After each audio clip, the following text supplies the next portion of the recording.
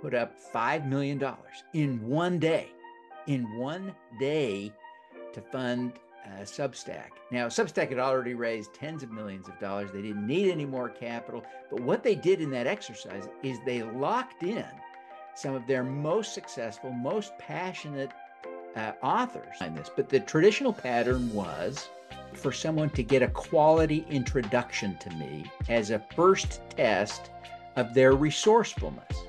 Now, if I am a similarly educated Black woman in Baltimore who attended Johns Hopkins instead of Stanford, trying to get an introduction to venture capital might require 3 or 4 steps, even though I'm equally qualified.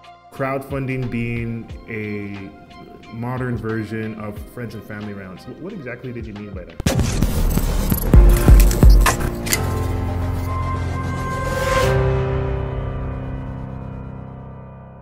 Hi everybody, this is Nat Myers back with the Raises.com Top Capital Raiser Show. And today I introduced Devin, who's a very fascinating guest. So Devin has a 25-year career in the financial services industry. And I mean, he's an author, he works at a bank, he worked at a corporate treasury with over $1 billion in revenue. So today he brings together a wealth of knowledge. You know, after he successfully ran a broker-dealer, understands capital raises and mergers and acquisitions. And Devin, it's great to meet you here. Thank you so much. It's an honor to be invited. Thanks for having me, Natu. No worries. And so it's really refreshing talking to somebody of your caliber, somebody who's been in the trenches and you're seeing things from, you know, your perspective. So I guess maybe we can start on crowdfunding, because that's something that you're one of the most knowledgeable people that I've seen about this topic. So maybe we can start by asking, or even before we go into crowdfunding, first maybe from your perspective you can introduce yourself to the audience, and then we can go into crowdfunding. Oh, sure. Well, it's an honor to be here. Thanks for having me. You know, I did have a 25-year finance career before I launched a second career focused on social impact. And as I've been working in that space, you know, my finance roots try to connect me, right, to the work I'm doing in social impact. And what I keep finding over the years, I come back to crowdfunding, investment crowdfunding. The regulated investment crowdfunding as a capital raising tool has the potential to be just a tremendously impactful tool. We're already seeing that diverse founders, folks, frankly, who look like you, are having more success proportionally in raising crowdfunding than they do in raising venture capital. I'm excited about that potential. If we can grow this community, I believe that will continue to scale, and we'll see that happening. Women are having much more success. We see social entrepreneurs having much more success in this space. We see all kinds of businesses using the tool, right? Whether you're talking about venture capital, real estate, or you know, dividing up equity interests in other projects. All kinds of things are now happening in the crowdfunding space under these rules, and it's exciting because it allows everyone to participate in owning cool stuff that has the opportunity to make money and support the kinds of things we all care about. Whether you're focused on clean air, social justice, improved public health, there are opportunities to invest profitably in all of those things. So it's a cool time, and I'm having all kinds of fun trying to leverage my finance background for good. Oh no, 100%. And yeah, no, this is a very interesting topic that we're going to dive in. So one thing that you mentioned, though, you mentioned the line about diverse. I just bring this up quickly, not to ostracize some of the viewers, but we have a lot of diverse founders, mainly because people look at me, and then people who look like me end up joining our service, not because we're targeting them, but just because maybe, who knows. But that being said, why do you think crowdfunding seems to have more legs for some people than venture capital? And why is that? Why isn't it the same for both sectors? There are 2 reasons. One, let's talk about the traditional way that venture capitalists have screened deals. Now, I will say they're getting better, and they're trying hard, some of them, to change their patterns, recognizing the inherent flaw in this. But the traditional pattern was I'm going to wait for someone to get a quality introduction to me as a first test of their resourcefulness. And that test is intriguing, and it seems very objective on the first layer, on the kind of the first cut, right? Because you're not setting any racial or gender or any other kind of barriers. The only test is, do you have the resourcefulness to get to me? But when we step a step back and say, okay, there's a huge concentration of venture capital in Silicon Valley. So if I am a white Stanford grad and I'm looking to get an introduction to a quality venture capitalist, chances are, if I don't know one firsthand, I know a dozen people who can make that introduction for me. Now, if I am a similarly educated Black woman in Baltimore who attended Johns Hopkins instead of Stanford, trying to get an introduction to venture capital might require 3 or 4 steps, even though I'm equally qualified, right? I am just differently situated. So it isn't a fair system. So one problem is the screening system venture capitalists have traditionally used. So that's the problem with venture capital as I see it in terms of diversity. Then on the other side of the coin, when we're talking about crowdfunding, what's going on there is crowdfunding starts by reaching out to the people in your community, the people you literally know. And so everybody knows somebody. And so Black founders, like everyone else, when they jump into crowdfunding, they have some success raising from their community. And then they are similarly advantaged or disadvantaged when they reach out to the broader community. I would also say that there appear to be, at this stage, a higher percentage of investors who are seeking out diverse founders through crowdfunding. There's an organization called the 10K Project that is designed around 100% focus on funding Black founders. Generally speaking, they're backing people who are raising through crowdfunding deals. And so we see others as well, individuals and organizations beginning to focus on women and other diverse founders from their various lenses. And so it is working for entrepreneurs. Now, it's not a magic well of water, right? You can't just go and ask and get it for any dumb thing. But what we are seeing is that the founders that have the real commitment to success and are doing all the hard things are having success raising money through crowdfunding. It's so interesting how geography bound things were, and it's almost democratizing the playing field for people that can produce cash flow, obviously for investors and for users. So, Yeah. it's an interesting shift up. So, one thing that we're discussing offline is the fact that there are some companies that do all of their fundraising via crowdfunding, and then in some companies they may do half of it or a part of it or the first part of it, and then the rest using venture capital or so on, some hybrid. So like maybe we can explore different strategies of like, okay, should I start with crowdfunding first and then go to venture capital, or what companies or examples of companies do do just crowdfunding or just do venture capital or do a hybrid of both? Yeah. So I can think of 4 examples of companies that have raised exclusively via crowdfunding, or at least predominantly via crowdfunding. But like there's a woman-founded company called Tampon Tribe that has raised all of their capital via crowdfunding. They started with a Kickstarter campaign, not a regulated investment crowdfunding campaign, but a traditional rewards campaign.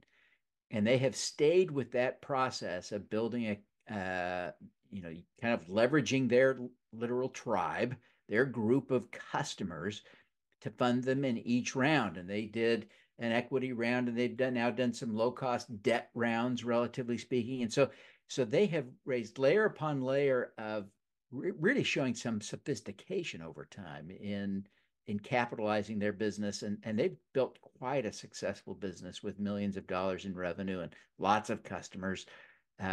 So that's, an example of one that's gone that way for 100%. Another one, I first talked to these guys when they were just getting started. I had the founder of this company that they make um, collapsible homes that are like genuine homes, right? So they're made in a factory and then delivered on site. But instead of going down the highway as a big giant box, right? They are collapsed. So you could put six of them on one big truck, right? Haul six to a location, pop up six, or deliver six around a city, right? And bring in the crane, plop it down, set it, and they can be operational in a couple of days. It's called boxable, and I think they've raised on the order of $75 million now. And their last round was done at a $3 billion valuation. So this is a company that really is making it happen and, supporting affordable housing in a way that is pretty darn radical. So they're having great success, kind of at the other extreme of the range. But we see a company called Aptera that has raised all of its money through crowdfunding. They're building solar powered electric vehicles, and really a promising, exciting company. They're trying to raise venture capital. They haven't been able to convince a venture capital firm to come in yet. It'll be interesting to see. They've admitted they need another $50 million. And so it'll be interesting to see what they've done. They've raised about $50 million already from the crowd. And another one called Jewel Case has done round after round of crowdfunding.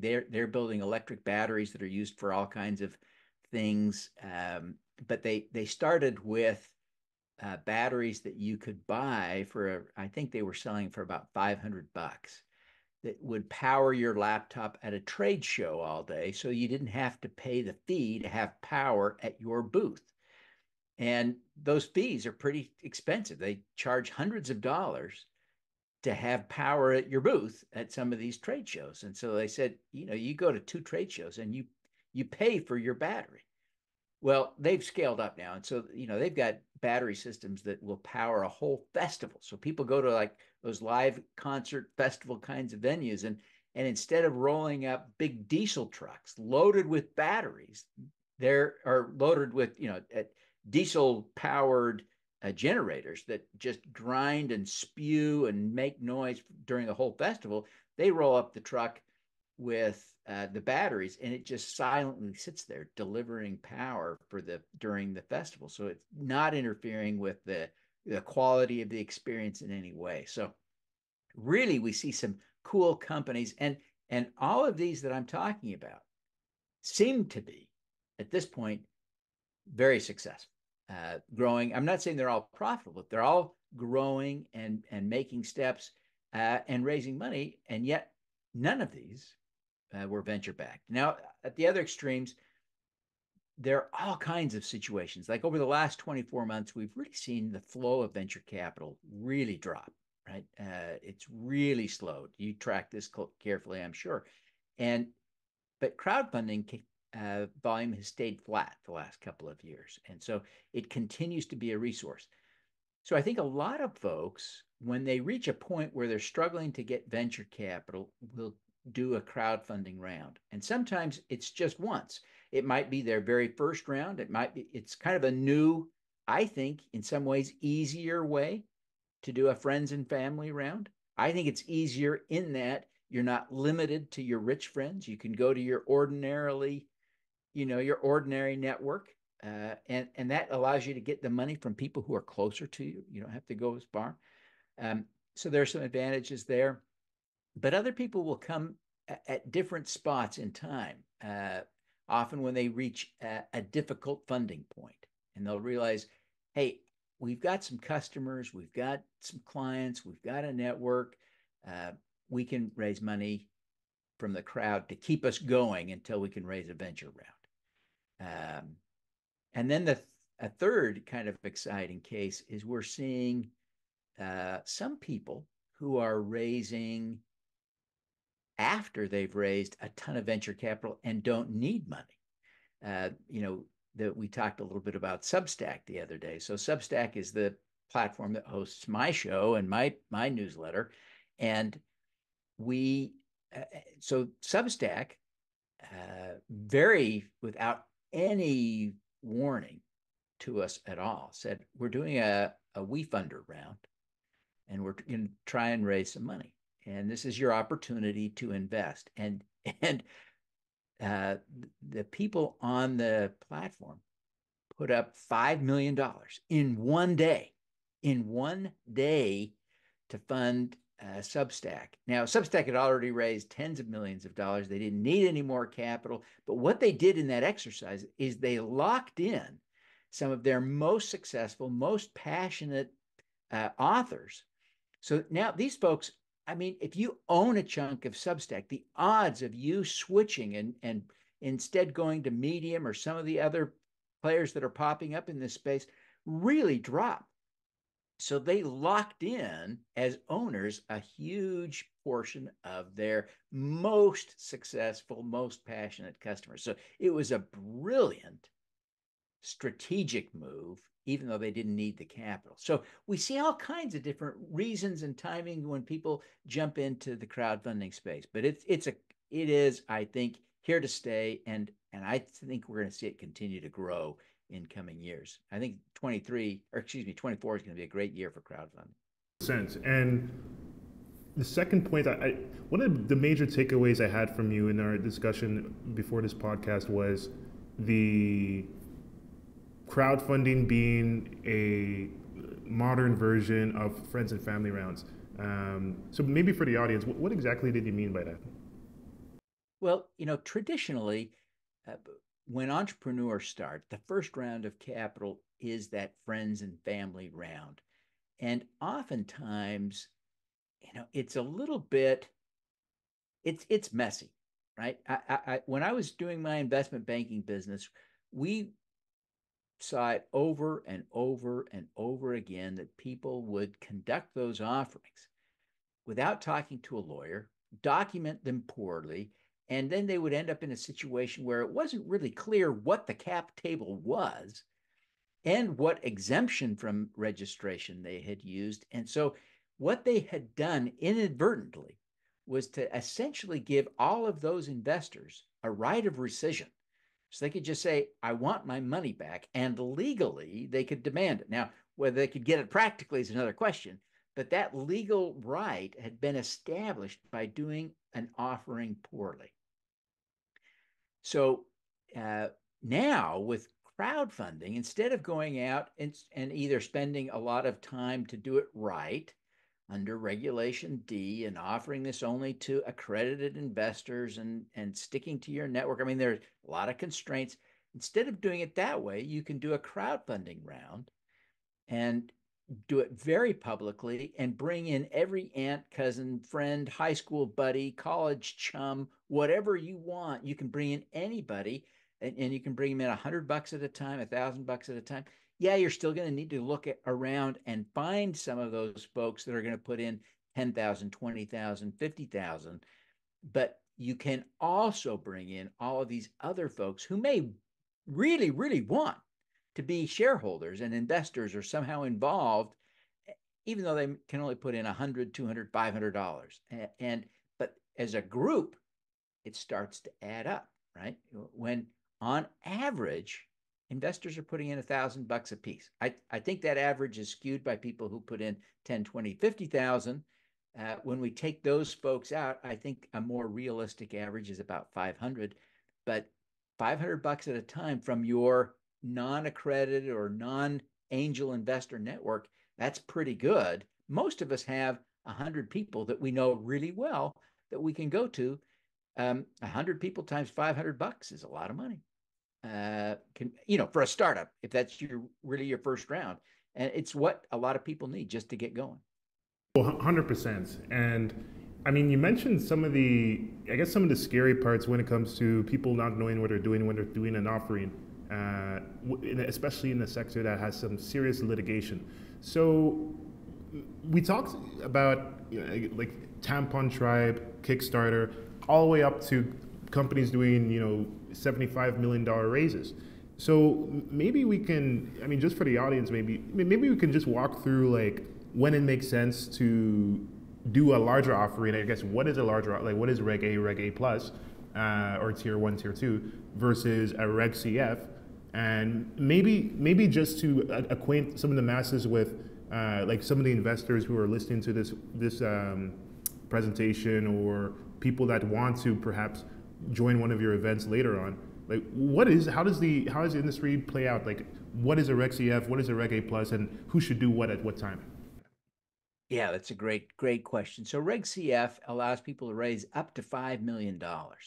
But even within that context, there are several other sub tiers. If you're going to raise up to $124,000, there's really very little lawyering or a professional accounting required.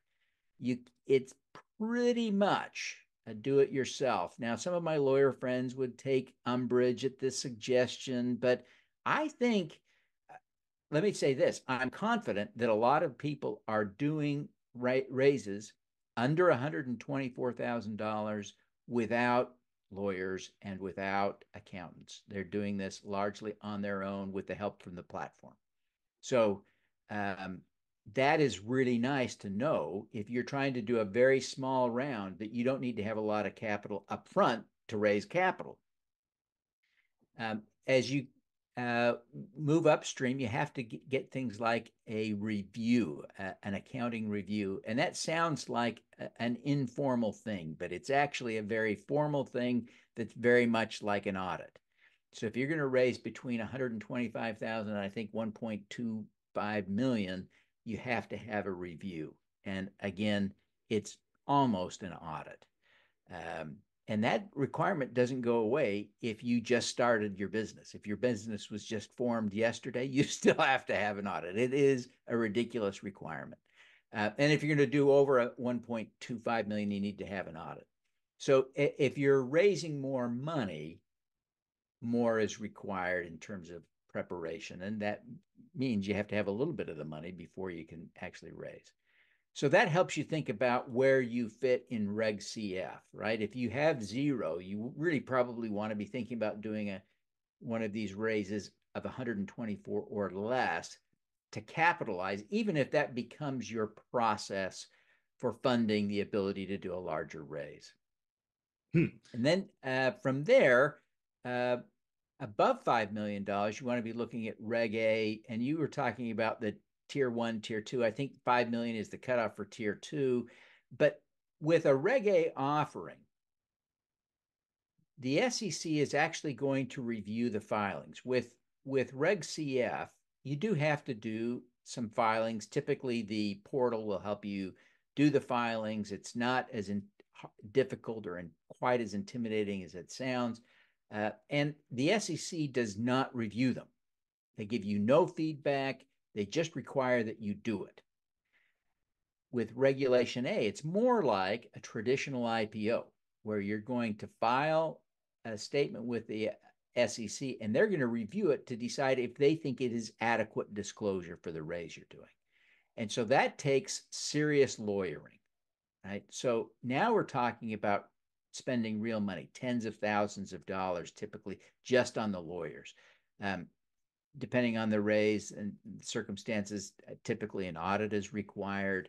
But under these rules, now you can raise up to $75 million under the tier two rules. And so it is a very, that's a substantial amount of capital. And so it is becoming a critical source. And there is a path. It's a little bit tricky. It's not automatic, but there is, you get when you do a Regulation A offering, tier two, what we call the A plus, when you do that offering, there is an option to become a public company. And so you can do what is an old-fashioned small IPO. In the olden days, before the dot-com boom and bust, small companies went public. because there were fewer hurdles. And then, Sarbanes-Oxley and some of these rules came into play and made it very difficult. And and one of the effects of that really hurt ordinary people because it prevents them from participating in the growth of companies. So, for instance, Facebook is one of my favorite examples because everyone would have wanted to buy a few shares in Facebook early on, but it didn't get to go public until it had a valuation of $100 billion. All the growth, all the real upside was done, and only wealthy people got to participate in the creation of Facebook wealth, really. And the rest of us kind of got boxed out. Uh, in contrast, when Microsoft went public, it had a market cap of, I think, of $300 million.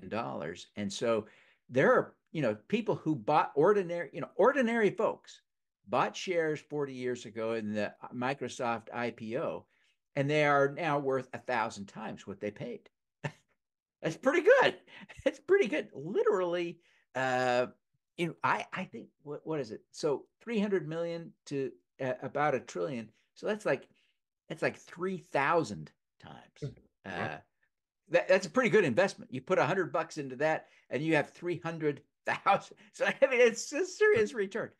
So Yeah. Facebook didn't give us that opportunity, and now Reg A Plus gives us that opportunity, right? If you want to create a public company, it's a small reporting company, you can do that with Reg A. That's kind of an interesting, exciting part of this. You don't have to. Another great thing, right? You get the optionality as the issuer to decide whether you're going to be a private company or a public company. So it's really cool. Sorry, I talk too much, not to forgive me, but I just love this stuff. Just love this stuff. I do too, like, and I get it because maybe, and I don't know, I didn't check the filings, but maybe something like Facebook when they were scaling, maybe before they went public, they had something like a Regulation D 506C offering, perhaps, and then maybe for the audience and even myself, like sometimes I wonder if somebody does a Regulation D. From what I understand, I don't think they need to do any audits. So perhaps you can talk about the benefit of the Regulation D and how maybe it's for more passive investors and how maybe for crowdfunding it's more for users that are also investors, which is what we discussed yesterday. Yeah, I think there's some truth to that. There's no question that Reg D offerings dominate the landscape by far. I think that the total volume of deals done under Reg D is on the order of $1 trillion a year. It's how offerings are generally done. Angel rounds, private equity rounds. It's the way venture funds raise the money that they invest. So some of this is being sort of counted twice, right? The venture fund raises it, and then the venture fund uses it, right? So it's the same money going through two layers of accounting, but those deals are getting done. So it's very popular. It's well understood among affluent investors, right? You have to be accredited, generally speaking, to participate in the deal.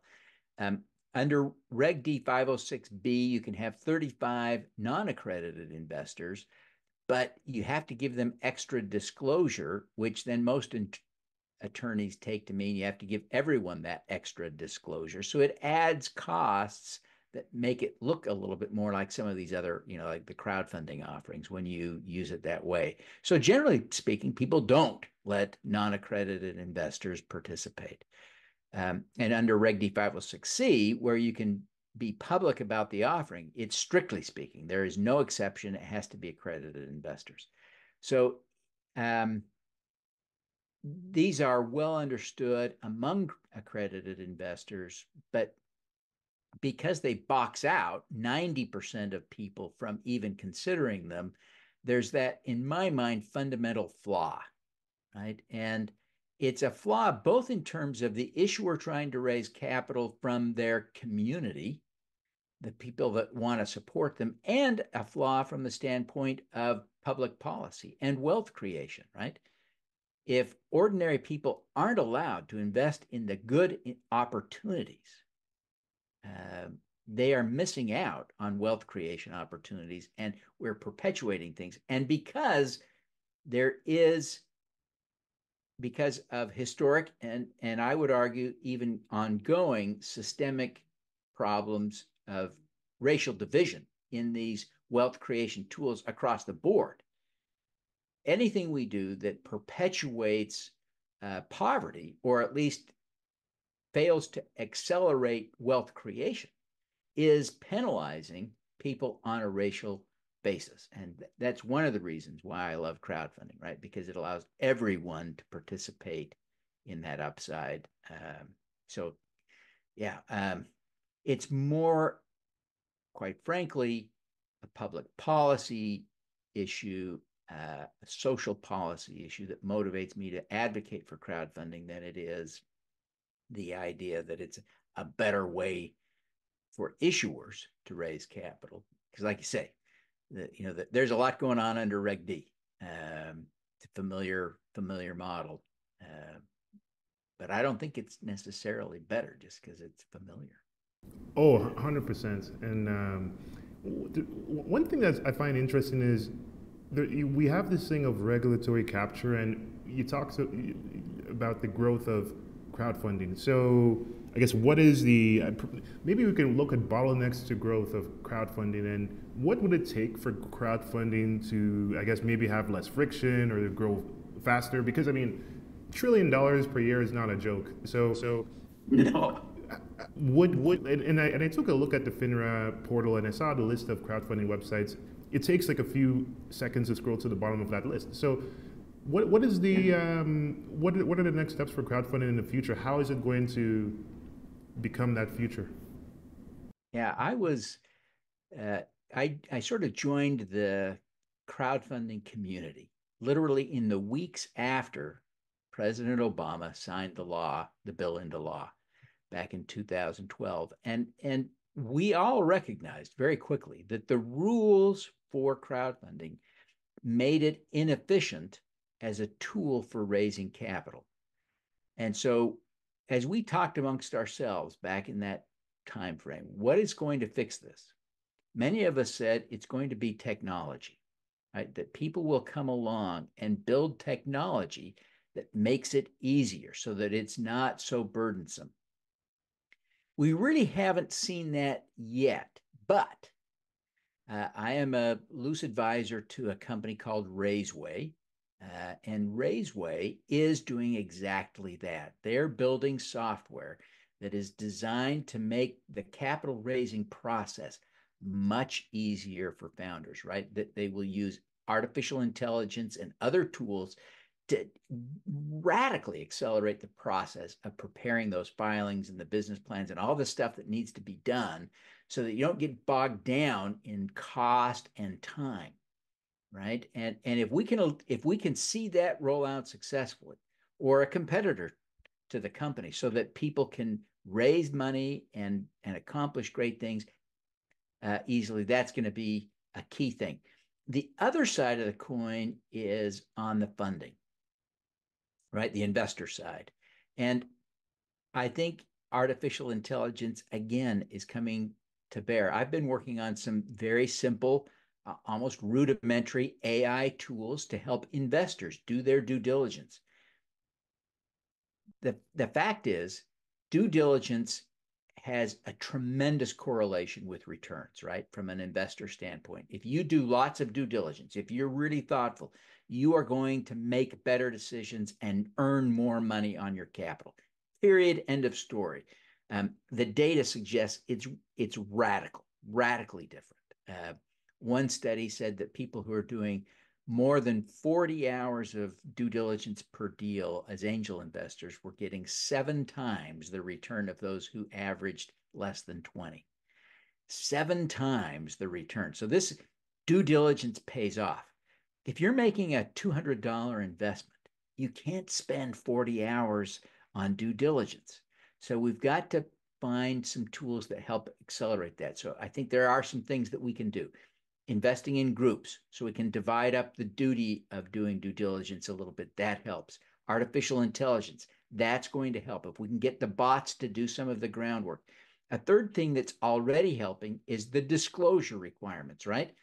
When you're investing in a regulation crowdfunding, more disclosure is required than if you're doing a Reg D offering. So you don't have to ask the founders half the questions that an angel investor has to ask because it's required disclosure. So there are some things that are accelerating this process and allowing us to make good investments more quickly. But that's the one of the key challenges is overcoming hurdle.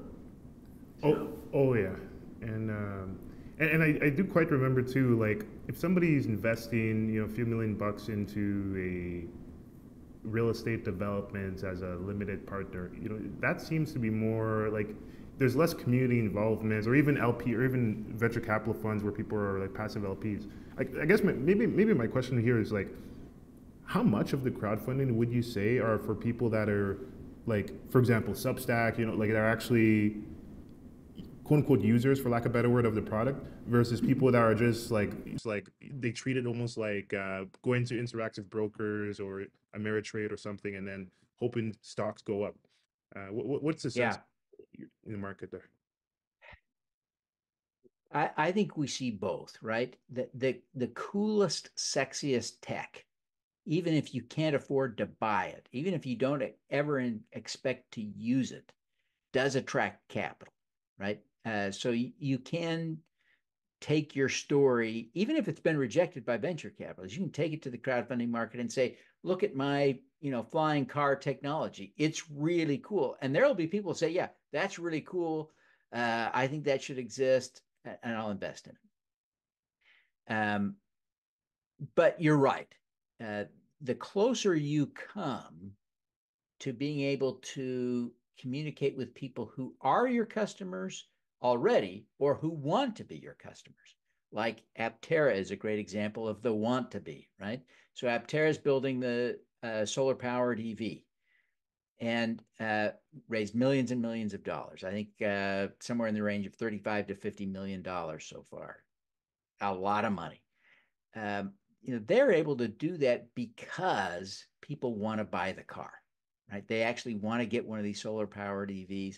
Um, and then, of course, the Substack example is people who already are customers. In fact, they only communicated the offering by email to their founders. They didn't, put it out on social media and stuff.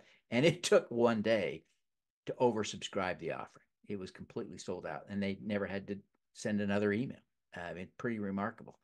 So we kind of see the gamut, but there's no question that if you have the customers, that's a great starting point. But a lot of people, let me give you one of the classic examples that a lot of the people who are listening to your show are people who have small businesses that will probably never attract venture capital.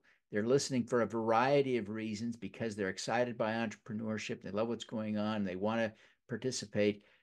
With crowdfunding, they can do a lot of the same things, but they don't ever have to get the venture capitalists convinced. They can just, give their friends and family the same kind of deal they might give the venture capitalist. Oh, awesome. Awesome. And perhaps like speaking to the audience,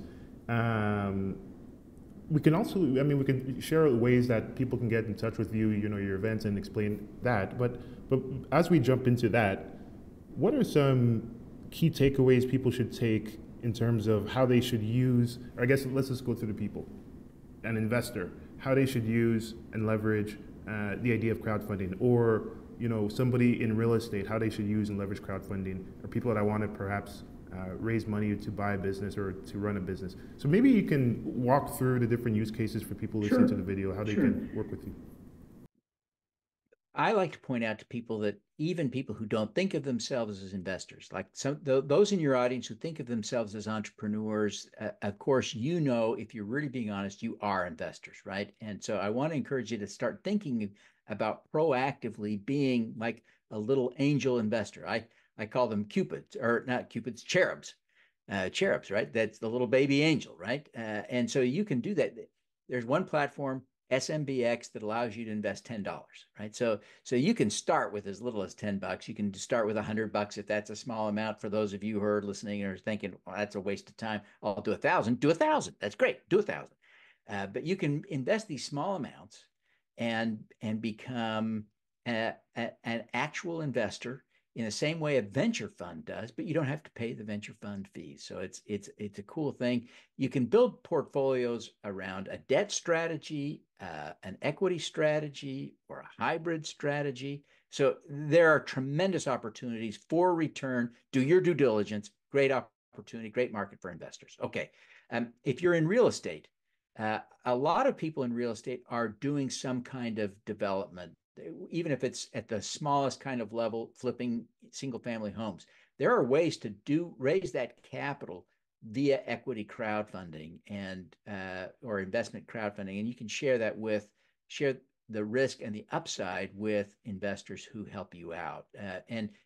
All the way up, whatever your scale is, crowdfunding can play a role. Again, the potential is there with the Regulation A crowdfunding to do up to 75 million. I profiled a guy that leads Wall Street Capital Partners, an Atlanta-based firm. He looks like you, and his name is Joel Miller, and he's doing a big project, $48 million in Old Town Alexandria. And for his project, he's doing $1 million of offering for the crowd. And his motivation for that was not because he needed the capital. He knew right where to get the capital in more traditional ways, but he wanted to give other people, including prospective developers who want to learn from him, people in the community who want to share in the economic upside of this project in their neighborhood that may inconvenience them in the short run, that may cause their property values to increase in the long run for better or worse, right? From a property tax perspective. So allowing them to participate economically in the upside of the project helped to address some of those community concerns. So now he's got community investors as well as the people who are his fans. He's got a podcast for people who are kind of coming behind him, wanting to be successful real estate developers, following in his footsteps. They follow him. Now they can invest in his deal and learn more and participate in the upside of his project. So that's real estate. What were the other examples that you wanted me to address? Yeah, you got half of them. I think perhaps maybe M&A, buying or people want to acquire a business. Oh And yeah, that's one, or just business in general for the final one. yeah. I think for M&A, I think crowdfunding has some really exciting potential. Imagine that you're looking at a business that has a good customer base and a retiring owner, right? You want to come in and be able to buy that from him. Kind of the old school M&A LBO model would put a lot of stress on that business, maybe even put you in a situation where you're forced to lay people off as the first thing you do. Use a crowdfunding approach, you may be able to take some of the debt burden out and lock in some of those customers as longtime committed customers by making them owners in the business or even debt holders, right? You can issue whatever you want to issue, right? You could issue subordinated debt, so you could bring in your senior lenders and then issue debt to all of those. So you can get kind of creative. You don't have to, it's not paint by the numbers. It's oil painting in the extreme when you're doing crowdfunding. So you could come in and use that as a key critical part of capital. You could set up an ESOP, set up a leveraged ESOP, give the employee some ownership, and then in addition, do a crowdfunding raise for the customers. I mean, there's some really cool, sexy opportunities to really change the game of M&A to make it work better for building companies rather than just stripping them for parts. So it's a really cool play there. And of course, in general, right? Any business, you could be a 100-year-old business. There is no reason you can't do a crowdfunding raise that would make sense, right? In a lot of circumstances, if you can borrow money from the bank at 4%, maybe that's your best bet. I don't want to tell you that there's always going to be a crowdfunding raise that's better than what you could get. But for a lot of people, there's a situation where the bank's going to say, no, we're not going to do that, period, right? And then you're looking at other more expensive sources of capital. in those cases, crowdfunding should be on the table. Let's look at it. And again, you don't have to sell equity. You can sell debt. You can sell convertible debt. You can sell whatever you want. It is so cool, the flexibility you get. So anyway, lots of options.